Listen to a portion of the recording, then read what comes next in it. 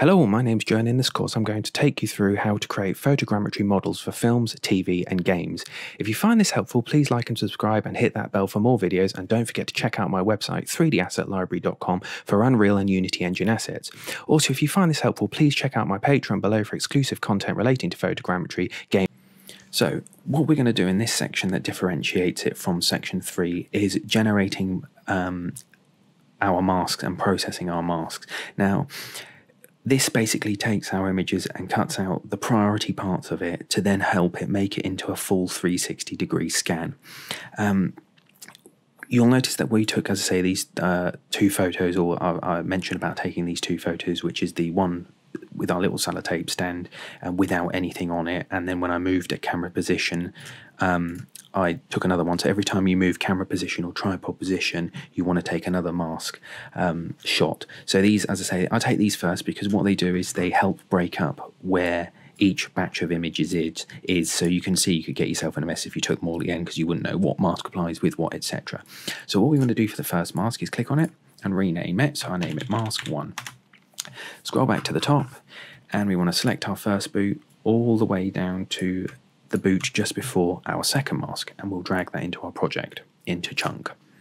So as you can see here, I'll just make these a little bit smaller. We're getting our boots put in. So what we want to do in this photos panel, I'll just enlarge it a little bit, is we want to select our boots. So if we select all our boots, hold shift and click on the bottom one, they'll all go grey square. So if I click off it, you can see. And what we want to do is right click, masks, import masks.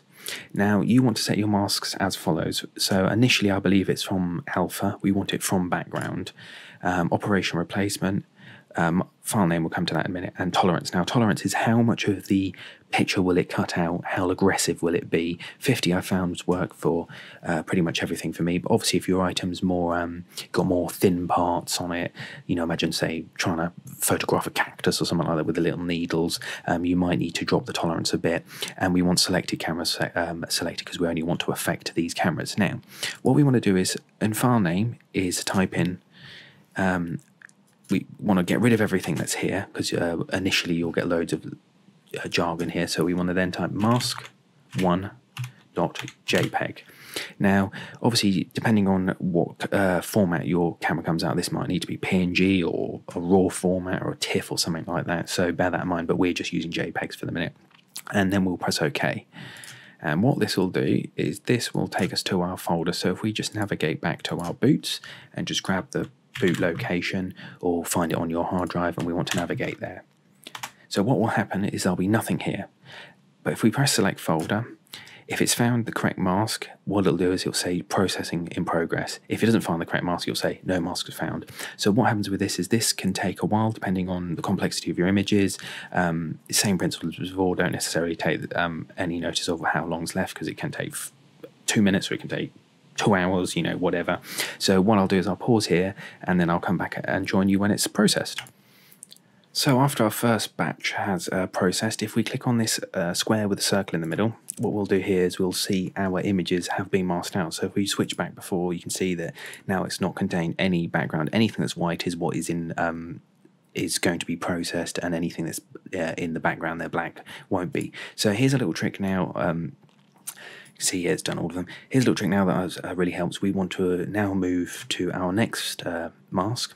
So what we'll do is we'll select all of the boots after the second mask, right down to the bottom, drag those into chunk, and then we'll rename this mask Mask 2. Obviously, depending on how many masks you've got, you'll repeat this process. Now, often what happens here is that if we were in this view and we try to apply our second mask, we don't really know where we are. You know, it's one of those, unless you've named these individually, etc., we don't know where they are. But if we click on our masks, what happens here is that our ones that have been processed that we just did, so our first batch, have masks, and the ones that haven't have no masks. So if we select our no masks all the way down to the end one and right click, masks, import masks, exactly the same settings. Generally this keeps the settings for projects, so you don't have to change that once you've done it. So we'll change this to 2 and OK.